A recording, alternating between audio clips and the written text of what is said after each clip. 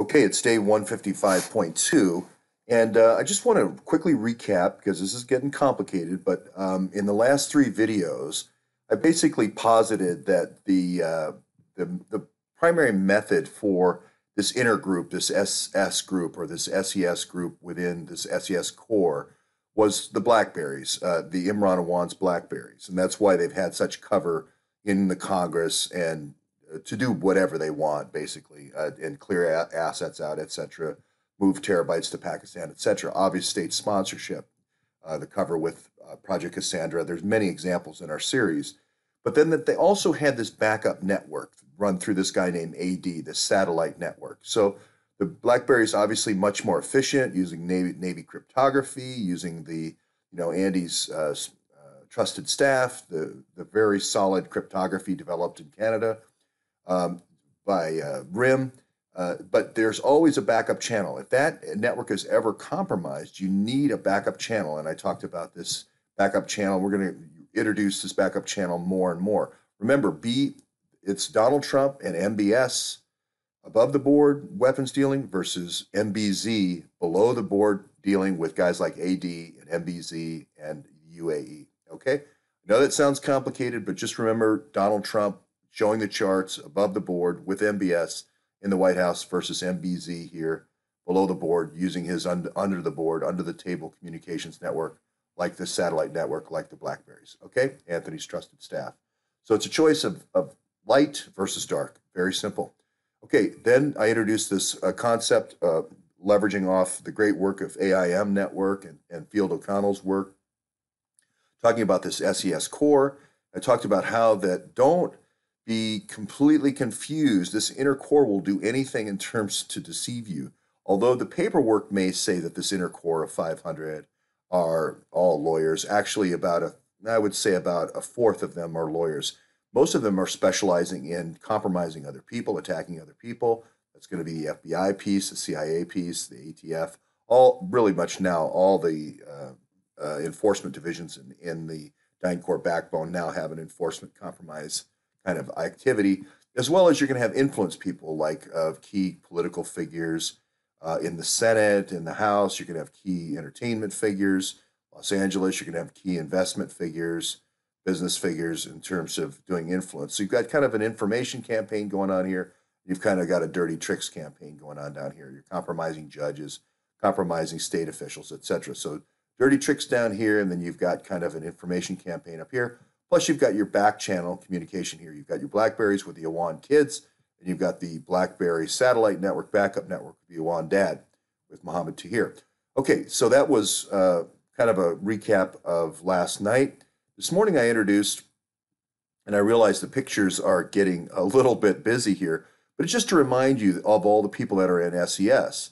Again, that's to remind you of all the metadata to give you clues of what this core looks like, what this group of 500 looks like by their own metadata, by their own hand. Okay, so it's just helping you.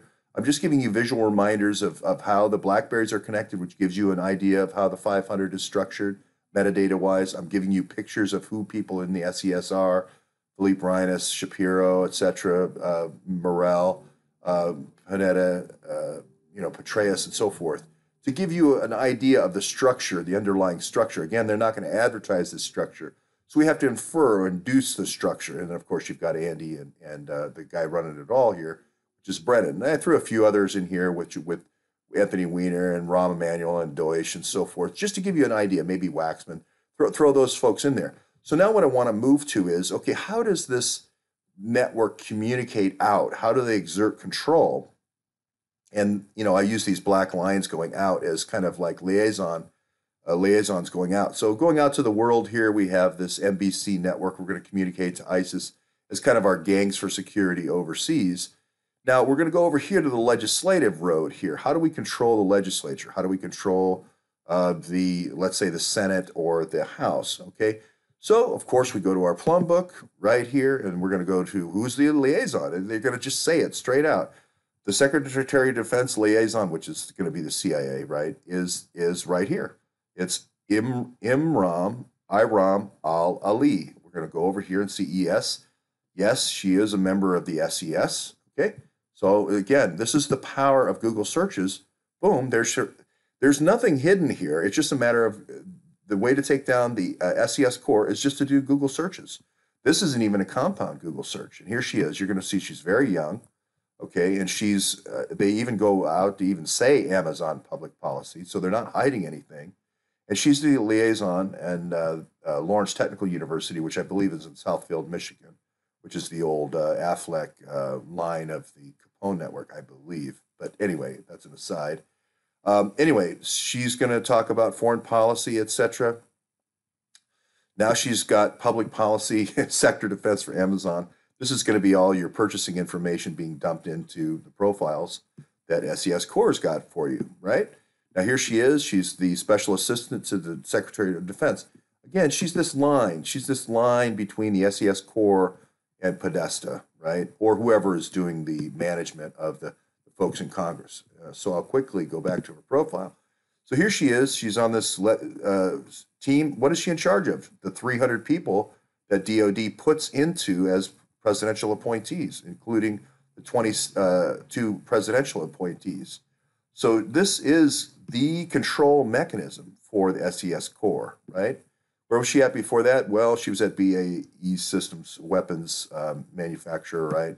Basically to get her chops over there in terms of her resume, get a little private sector on her resume.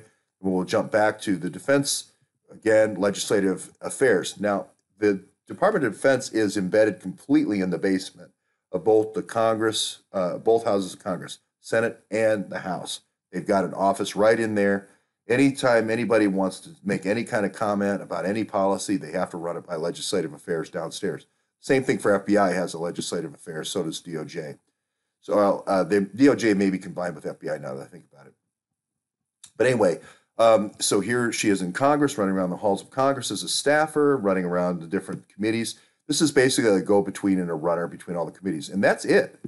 I mean, I think she's only about 30 years old. She's a member of SES as a member of 30 years old.